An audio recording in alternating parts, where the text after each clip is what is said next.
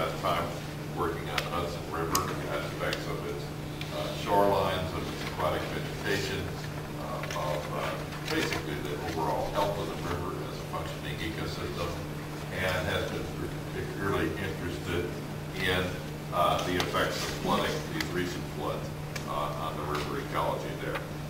Stuart Findlay.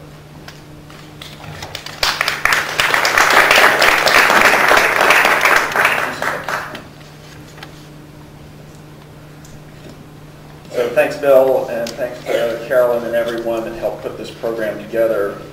I think there is tremendous interest in this topic, and there's no way that anyone can cover it all today, so paying attention to the future lineup of these sorts of sessions I think will be very beneficial.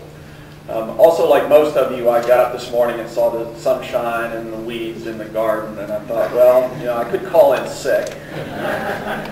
And then, as you probably know, Bill's my boss and remembers when you do things like that. And if you've ever been on Carolyn's bad side, you know you don't want to spend a whole lot of time there. So here I am, and here you are. And so what we're going to talk about today is the effects of floods, both sort of medium and large, on stream ecosystems. And I'll cover a variety of things to make just a few sort of central points, and I'll summarize these again at the end. But one of the take-home messages is that these streams have seen lots of floods in their sort of lifespan, and they're more or less a normal and recurring event for the streams. Secondly, there are different time scales of responses of the streams to these sorts of floods, and the physical alterations in the stream channels and some of their morphological aspects, those effects last quite a long time and are evident for quite a long time. For a lot of the biota, the things that live in there, everything from the algae on the rocks up to the fish, they've evolved again over these long time spans and have, you know, as a species, have seen many of these floods. And so they're kind of used to it. You know, individuals may suffer, but the populations persist. And I'll also talk about the connection between streams and their both floodplains and watersheds. Everyone knows that during floods, streams become connected to their floodplains, which is often not a good thing if you happen to either live or have some sort of structure in the floodplain. But again, this is sort of a normal aspect that occurs frequently in the lifespan of a stream, not necessarily frequently in our lifespan, although perhaps more so. So streams in this region have been, you know, in their current location, give or take, some more stable than others, for tens of thousands of years. You know, glaciers left on the order of 10,000 years ago, not quite, but about that time scale. And so we've been talking about this 100-year flood event. And when you put it in that perspective for what a stream, a particular stream bed channel has experienced, you know, they've seen about 100-year event. So again, to them, this is sort of a normal occurrence. Give you some perspective, probably most of you will pay federal income taxes about 50 times in your lifespan. It's not something you look forward to. I hope you do it. But it's not, you know, catastrophic. I hope it's not catastrophic for you. And so, from your point of view and a stream point of view, something you experience 50 to 100 times in your life becomes sort of a normal, or perhaps not something you look forward to, but it's sort of a normal event. So streams have sort of come to adapt their channels and their physical structures to deal with these long time spans. The particular stream shown here is in New Hampshire. You see the very large rocks. This stream will never flood to the extent that it can move those rocks around. Those rocks were left by glaciers. And so again, the stream is sort of doing what it does in a very long time span context, and it's important to look at it that way. We tend to look at floods in a very short term. The response is often done in a short term. Occasionally it's done without sufficient forethought. But the stream itself has been through many of these events at any given time. And we'll see more of them. So there's an image that's not showing up. There it goes. So right now and right here, we're worried about increased flows, increased likelihood of flooding, increased precipitation, as we just heard from Jessica. Globally, the big issue in stream and river ecology is actually decreasing flows or increased regulation of those flows. So the spiky looking graph on your left shows a classic example of regulation of river flow. This is the Colorado River mean annual flow, or daily flow I think it is, before and after the Glen Canyon Dam was closed. And obviously before the dam was constructed, the river fluctuated wildly every year, huge variations in flow, and probably had done so for tens of thousands of years. After the Glen Canyon Dam, all those peaks are taken off. All that water is stored in the Glen Canyon Dam and released over a more regular interval. So huge differences in the amount of flow passing down the Colorado River, with big consequences for the biota. Again, most of that biota had adapted, it evolved to tolerate these sorts of fluctuations, and all of a sudden the variability goes away. And so there have been big changes globally. The figure in the upper right, the color coding, the red basins have had what the authors consider severe regulation or removal of flows. So most of the rivers across Europe, Southeast Asia, obviously the U.S. have had severe, what they categorize as severe regulation or reduction in flows. And so again, across the globe, most of the big rivers have had big changes in their flow regime. We're particularly interested here in flooding, and I'll talk about that in a second, but you have to realize from a global perspective, the really big picture, flattening out of the flows is actually a bigger problem, or reduction in flows is actually a bigger problem than floods. The photo at the bottom is fairly well known. It was in National Geographic a few months ago, and this is the mighty Colorado River before it reaches the ocean, and it's not quite so mighty looking by that point because of the amount of water that's been removed for human uses. So this globally is a common issue, although we're not so worried about it here. Part of the reason we're not worried about it here is we are very lucky in that we have adequate fresh water to meet most of our normal needs. There are relatively few places, certainly not since about 1964, that have suffered severe water restrictions. There are issues with water quality. By and large, there aren't issues with water quantity. Now, we all know as soon as I said that, I've triggered about a 50-year drought that's going to strike us this summer. So if that happens, forget that I ever said any of this. But in general, looking again at the big picture, we do have adequate water, and there's actually increases in the flows. Jessica talked about increases in precipitation. This shows up locally. The plot on the left with the blue dots is the Wappinger Creek as measured at Red Oaks Mill, just downstream from here. About a 20% increase in flow over the last 100 years, so more water passing that point than used to be the case. The two panels on the right are the Hudson River. This is the amount of flow measured at Green Island Dam, just north of Albany. The top panel, statistically, and if you study it for a while, that's the mean annual flow. So on a mean per year basis, the flow has increased more than is true for the summer. Those are the data shown in the bottom panel.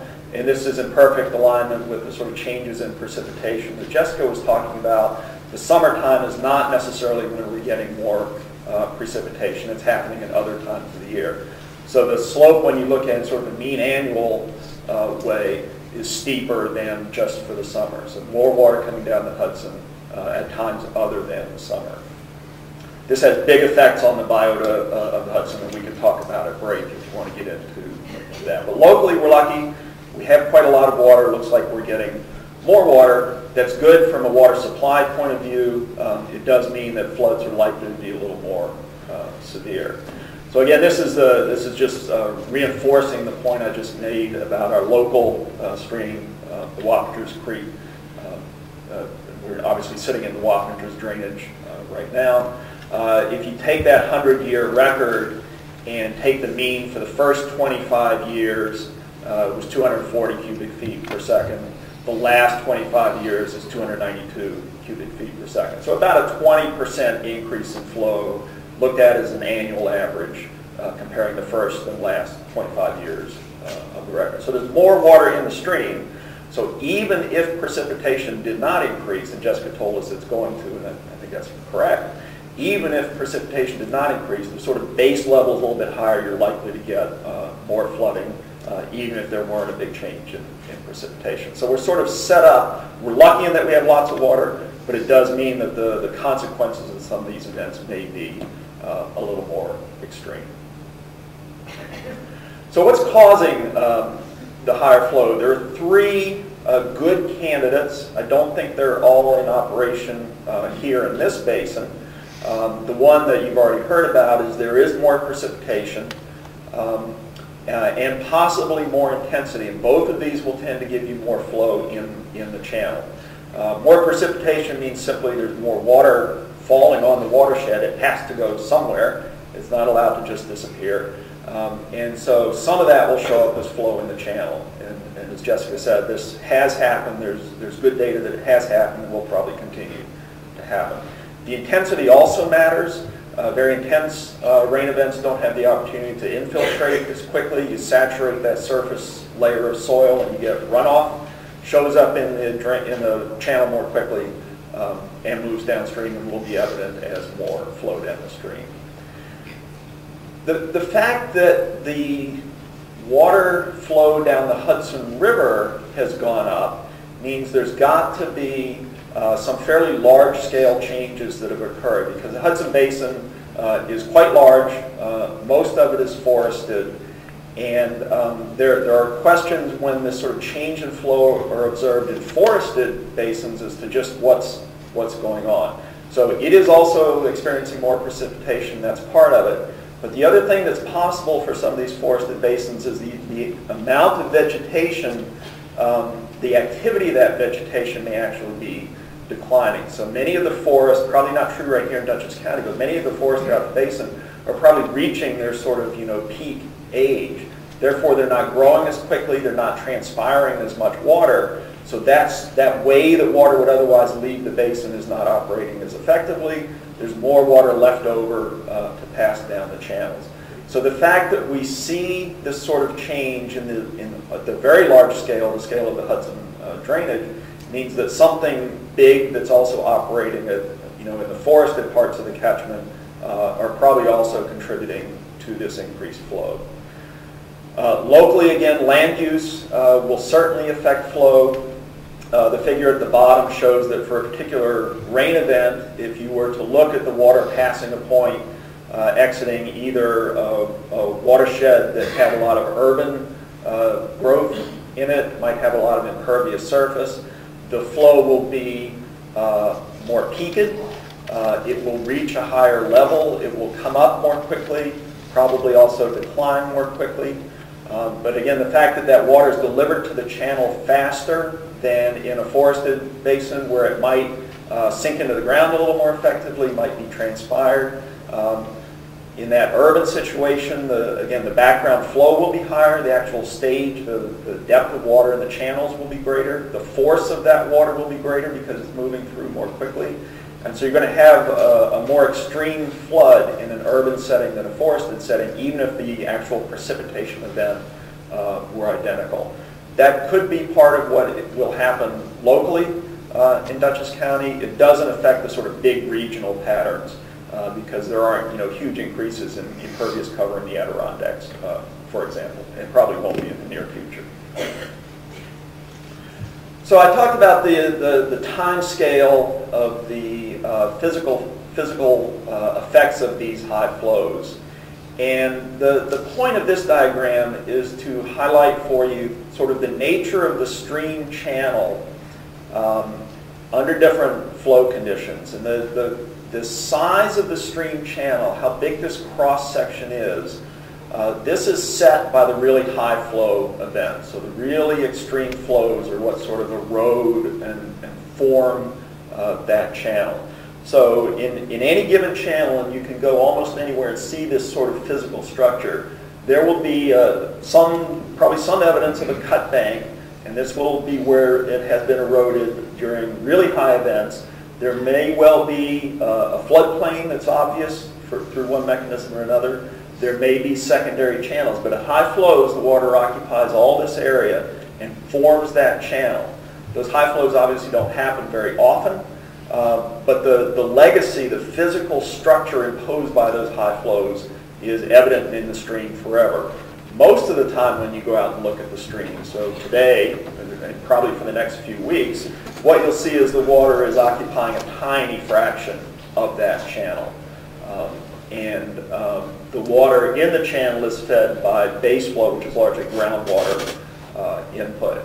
So the structure of the channel, that physical structure of the channel, is set by these high flow events, but most of the time the stream simply doesn't have, when it's at this sort of level, it doesn't have the capacity to markedly change the structure you see here. So this is pretty generally true, and you can see it almost anywhere. It's a little harder when the vegetation is out, as is the case today, but this general structure is true, and again is set by the high flows.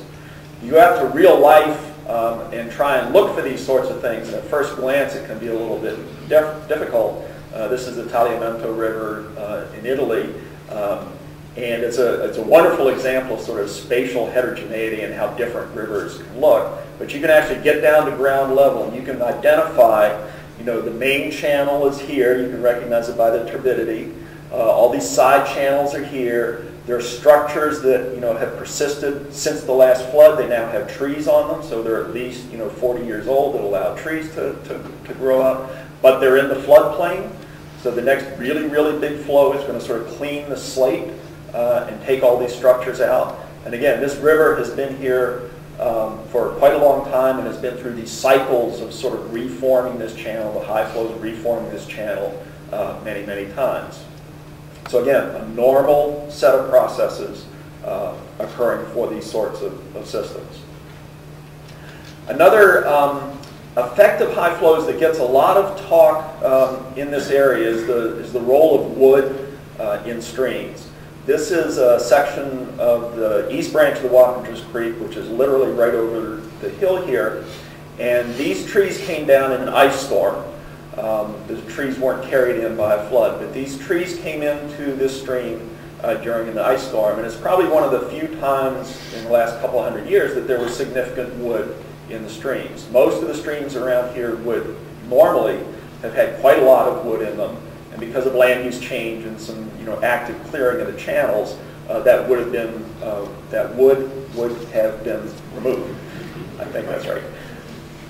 So at the time the wood is in the stream, it's serving as habitat, it's helping to retain organic matter, it's modifying the flow to some extent, it's changing where the pools and riffles in the stream are.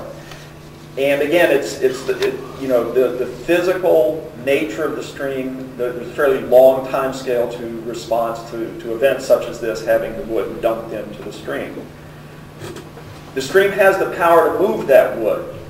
So big events will move that wood. It's a little tricky to see here because of the shadows, but that wood is now, through a high flow event, been moved over to the channel. The stream has simply had the power through a particular high flow event that it could swing that wood out of the channel and restore the flow moving down the channel. The wood is now serving a different purpose. It's protecting the banks to some extent, still has habitat value, that sort of thing, but the stream has had the power to move that wood. The wood will sit over here for a long, long time, past most of our lifetimes, I suspect, because once it's sort of out of the main channel, it's not going anywhere, and it's going to take a long time to decompose. So again, streams do have these long time spans where their physical structure is modified by these high flow events. So to a stream, floods are sort of relatively frequent events given the longevity of the system itself. Okay, another thing that happens during flooding events is that the connection to the surroundings, and I'll talk first about the floodplain itself. When streams come up, obviously there's more connection to what we define as the floodplain, that either we could go out and fairly reliably define a floodplain, and obviously for insurance purposes, FEMA defines floodplain. But when the rivers come up, this is when there's opportunity for organisms to move back and forth onto the floodplain, and for materials such as debris, and I'll talk about that in a second, to move back and forth onto the floodplain.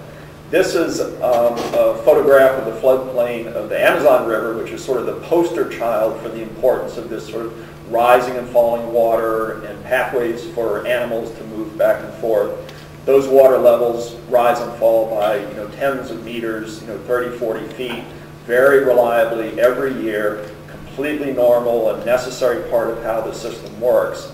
And the fact that this water is on the floodplain, there's a whole suite of fishes and other organisms that rely on that high water so they can get out onto the floodplain, they feed, they change their feeding habitats, they spawn, they reproduce, all this sort of thing. So again, for many, many rivers, many, many systems, this flooding and the opportunity for organisms to get out onto the floodplain and move back and forth is very, very important. And so again, from a global perspective, when we regulate these sorts of systems and cut off that flooding, you really put a crimp on the opportunity for many of these organisms, animals, to move back and forth on the floodplain. The same sort of thing at a very different scale happens locally. Many of the floodplain pools are important to amphibian reproduction in this area, and the temporary filling of water on those floodplains that might come about during spring floods is important. So cutting off the access of water and organisms to the floodplain is relevant here. Doesn't quite have the grandeur of the Amazon, but we'll have to live with what we have.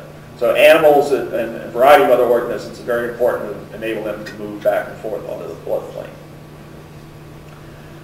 The other thing that happens is debris moves. I spoke about the logs a few minutes ago. There's a fair amount of what I'll call debris, and I don't intend to be derogatory about it, but debris that moves back and forth onto the floodplain, sticks, leaf litter, fair amount of garbage moves back and forth onto the floodplain. And as those floodwaters come up, whatever they're carrying moves out. The waters move out over the floodplain. Once the water gets out of the channel, the velocity slows down, and whatever they're carrying, some of what they're carrying is deposited on the floodplain. It can be silts and sediments. This is, of course, why floodplain soils are so good for agricultural purposes, because they're enriched during this flooding event. There's material such as is shown here, sticks and leaves. It's a source of organic matter. It's a micro-habitat for a variety of organisms. It's a place for things to hide. So this sort of thing, again, is quite common. It's quite natural, probably beneficial for a whole variety of things. There's a tendency to look at a situation like this and say, it's a mess, we've got to clean it up.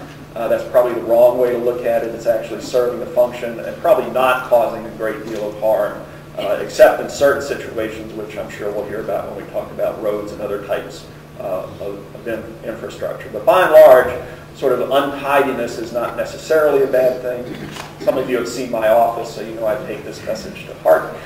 But it works for me.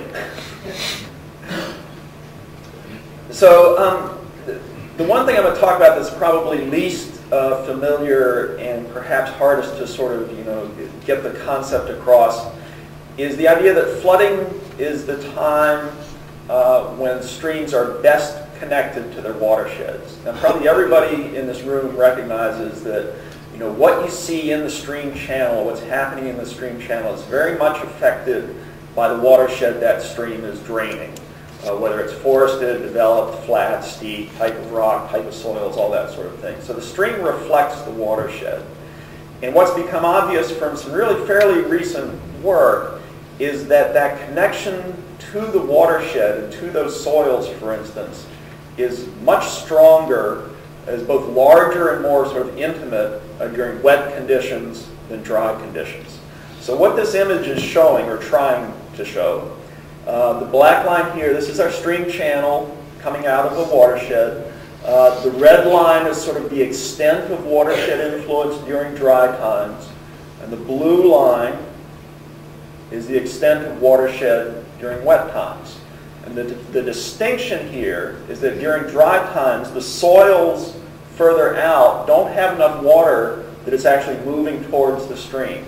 they're not contributing water or any of the materials, chemicals in that water. They're not contributing to stream flow during dry times. During wet times, that sort of boundary moves out. So now all of this area is contributing water and whatever that water is carrying to the stream. And this is happening below the ground by and large. Having water running over the surface of soils doesn't happen very often. Most of the water coming in is occurring subsurface. So you have to realize that if there are things out here, natural or unnatural, if there are different types of soils that have different chemistry, if you have septic systems or not septic systems, waste dumps or not waste dumps in one of these areas versus another, during wet times, this bigger area is contributing to the stream flow. During dry times, the smaller area is contributing. So again, during wet times, more intimately connected to the watershed, particularly to the soils. The other thing that happens during wetter times is that the depth of the soil that the water is moving through and interacting with changes.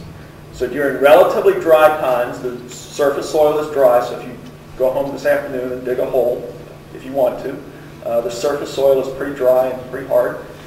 You get down to some depth, and that's where there will be water, and that water at depth is moving towards the stream. During wetter times, the soil column, the depth of soil, becomes wet all the way up, possibly all the way to the surface, so that's not quite so common, but higher up. And these surface layers are now seeing water moving through them, and that water is contributing to the stream flow. So if there are things in these soils, and I've given a little darker color here because there's more organic matter, for instance, in the surface soils, there may be other chemicals, and I'll talk about one example in a second.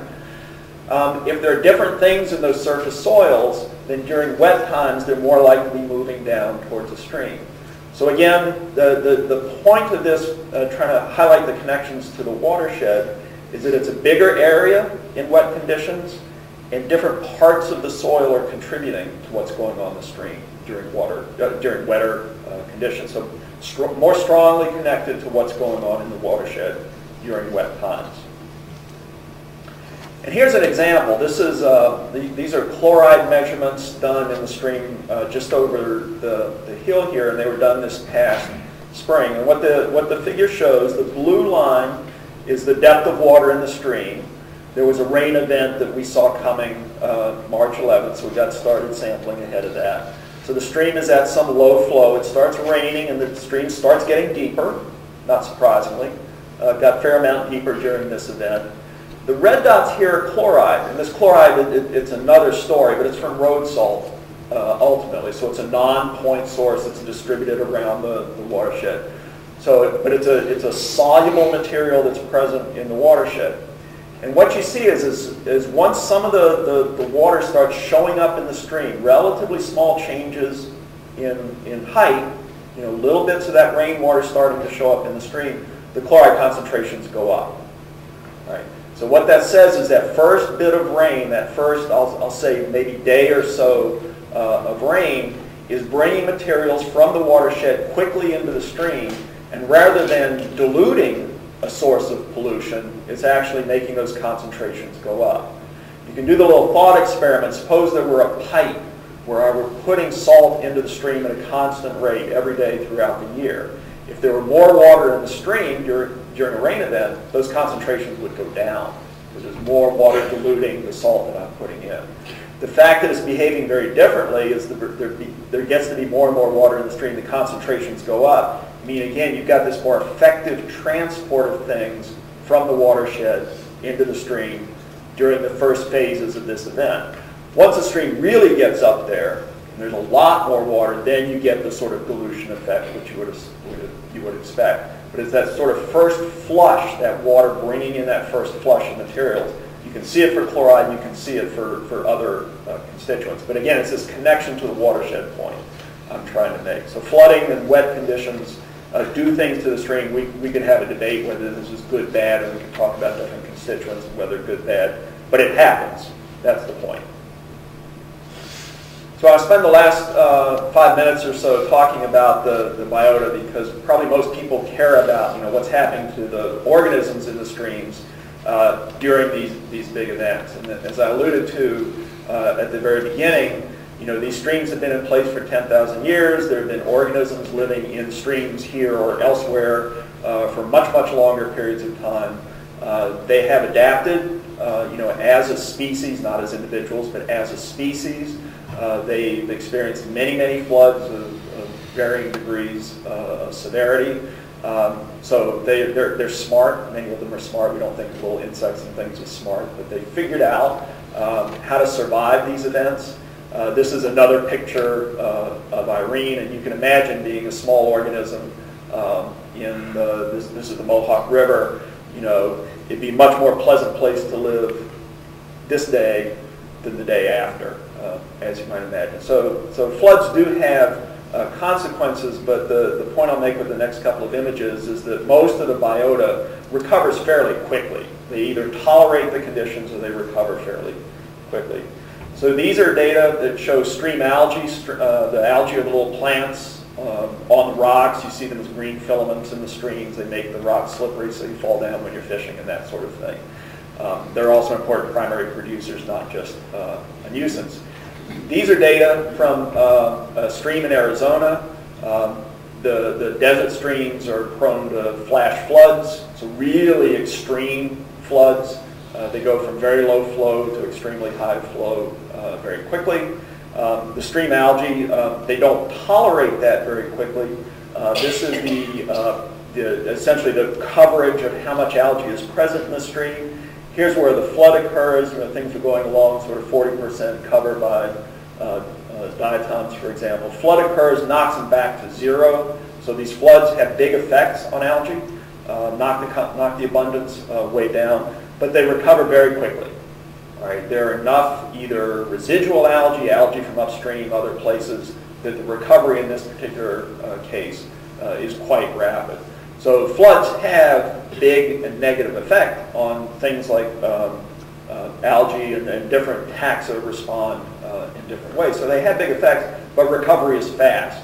So we think of this fast recovery as one sort of ecological strategy for the various species of algae to be able to persist in these streams for thousands of years. A flood is bad for the individuals, not so bad for the species.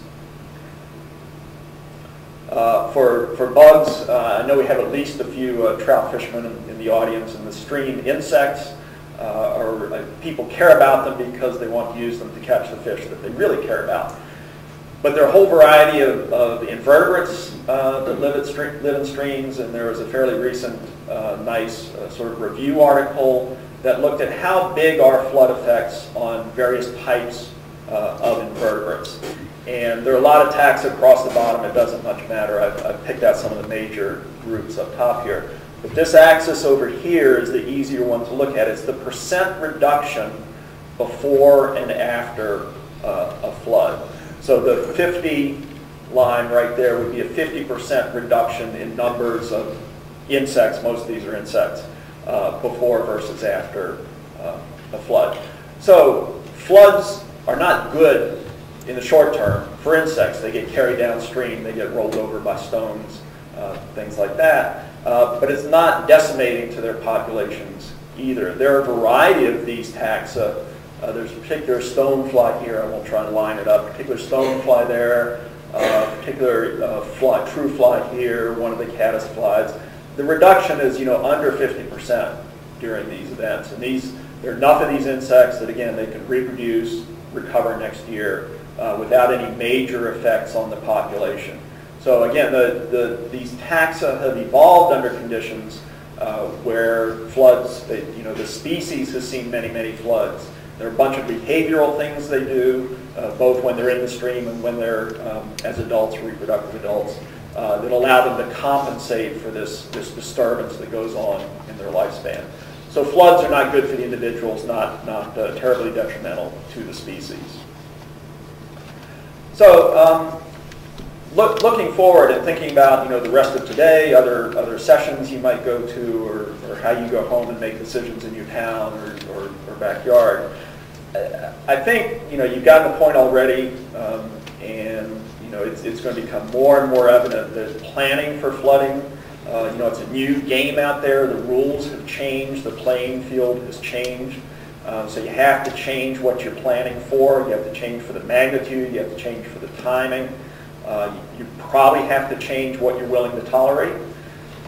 And frankly, you might as well start as soon as possible changing your thinking about some of those things.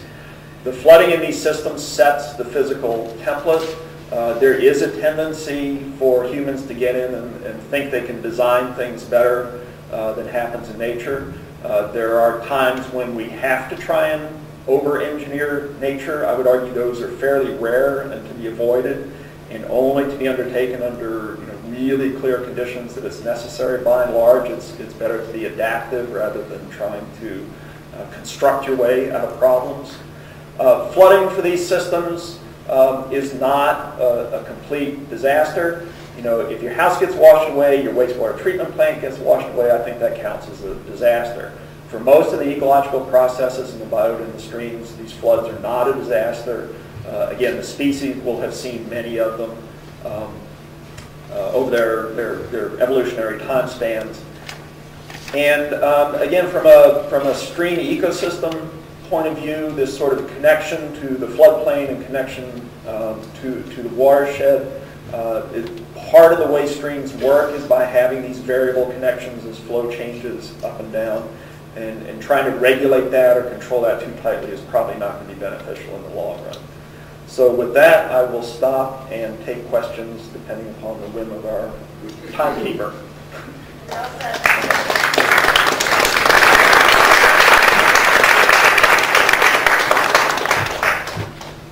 Question for Stuart here. Would you say that the Housatonic river system would be the same as the other? So the question is whether the Housatonic would show the other changes in flow.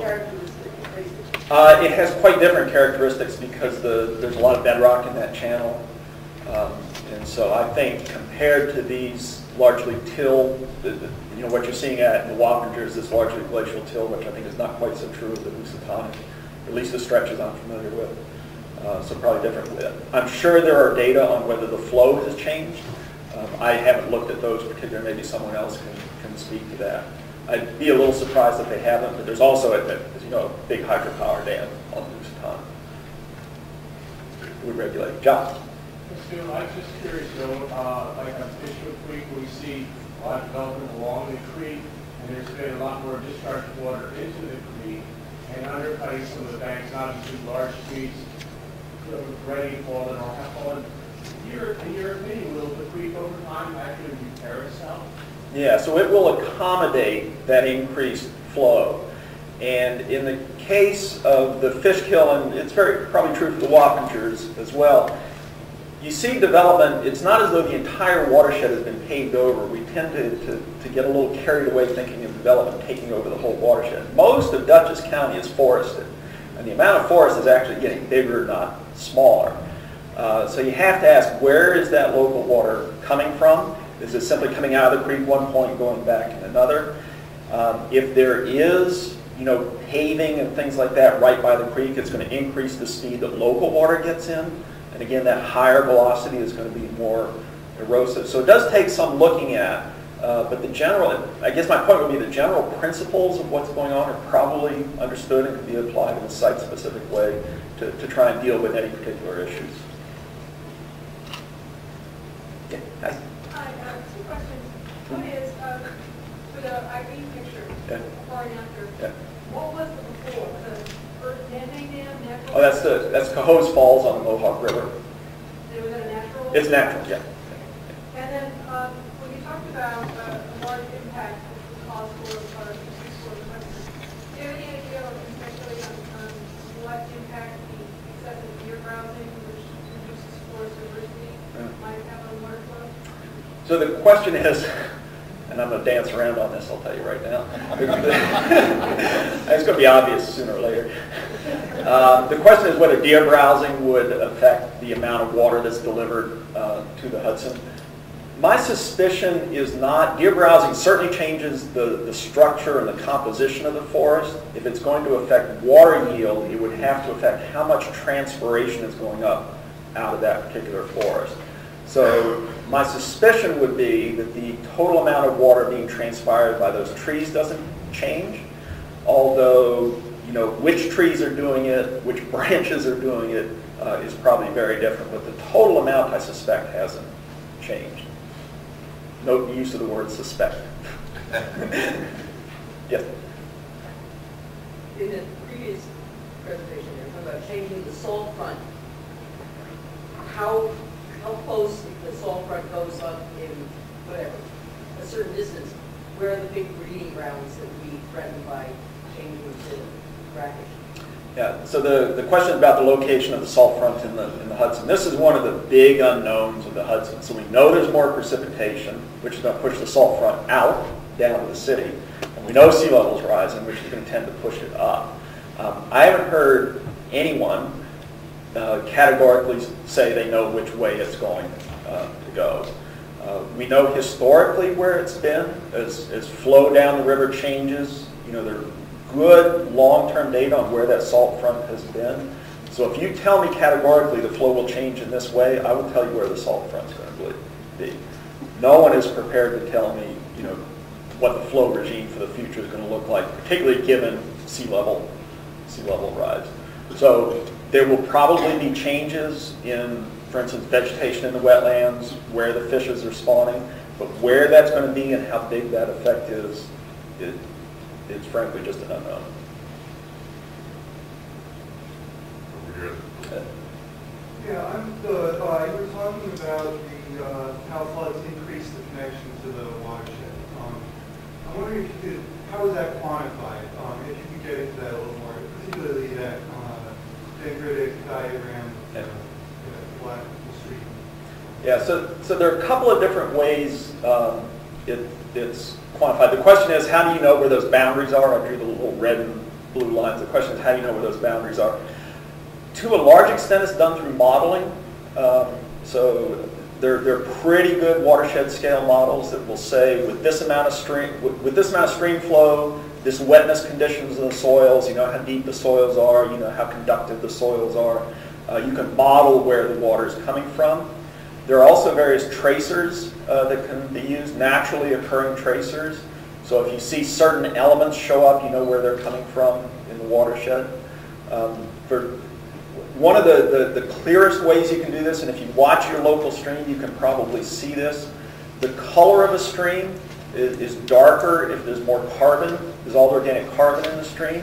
And if you look soon after a rain event, you may see the stream is darker. And that's because that water is moving through those more organic surface soil layers. And you can see that the stream will darken up for a bit and then go back to sort of clearer, lighter color. So that's pretty frequent. So you can tell sort of by the composition of water, modeling, and some other tracer approaches. Using dark, you don't need sedimentation. No, color like tea. Color like tea. In the back. Have you seen temperatures in the streams increasing, and does that have an impact on the kinds of populations that you see? Yeah, so for our record right here, it's only about 20 years, so we don't see a temperature increase. In the Hudson, the Poughkeepsie water intake has been recording temperature for 110, 120 years. And there's no observable change in temperature at that Poughkeepsie water intake. So one of the tricky things about this climate change, air temperature has increased, but there's going to be a lag before it shows up in some of these other parts of the system. It's hard to heat water up. All right, and so you're going to get a lag in the system. So far, we haven't seen it in that record. I think sooner or later, there's not much question it's going to happen, but it's not terribly evident quite yet. Over here. No. What about municipalities that want to clean streams after flooding to prevent future flooding? Well, cleaning streams won't prevent future flooding. That's the first thing. And there are times when you will wind up with debris backed up against something that you don't want debris backed up against. And so it can be done and will have to be done judiciously. But I think we've all seen cases where, we're in here, we might as well do the whole thing type type attitude, and it's probably not going to help. It's probably expensive. And so doing it judiciously with a very particular goal